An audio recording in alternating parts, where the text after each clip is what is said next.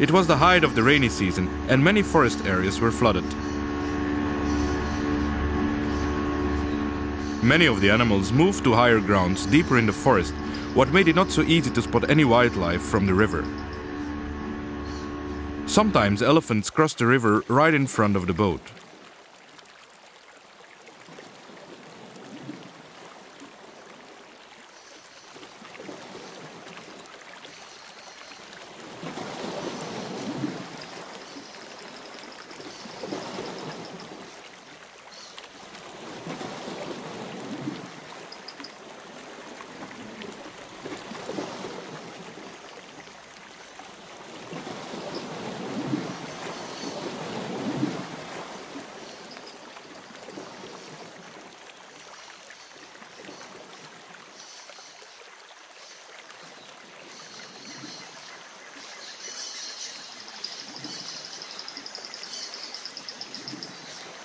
Suddenly, an ornate monitor was spotted crossing the river.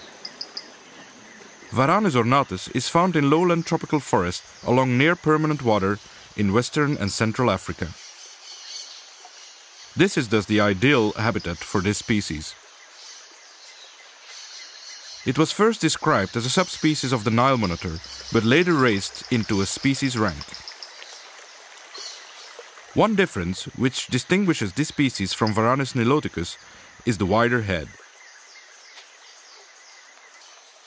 In the wild, the ornate monitor feeds mainly on insects, crabs, centipedes and small rodents.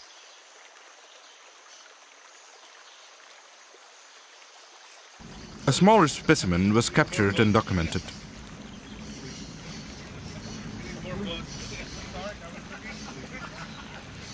Capturing a monitor is not an easy task, and not without danger, as team member Lonnie McCaskill found out.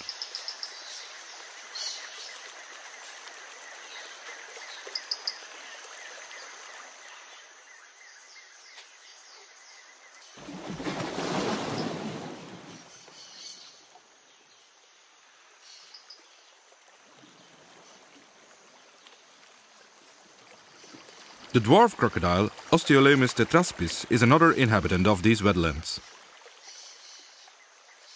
These are solitary crocodiles that reach about 1.5 meters. They feed on smaller vertebrates, larger invertebrates and crustaceans. Although mainly nocturnal, some were captured and documented during daytime. All animals were later released at the location of capture.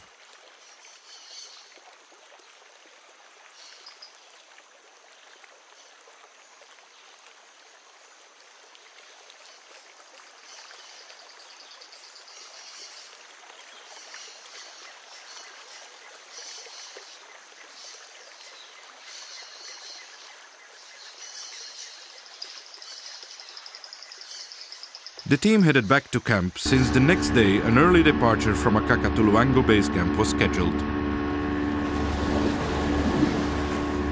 Lonnie did his laundry on the boat to appear clean and crisp on team members Guy van Hagen's birthday that was celebrated that evening.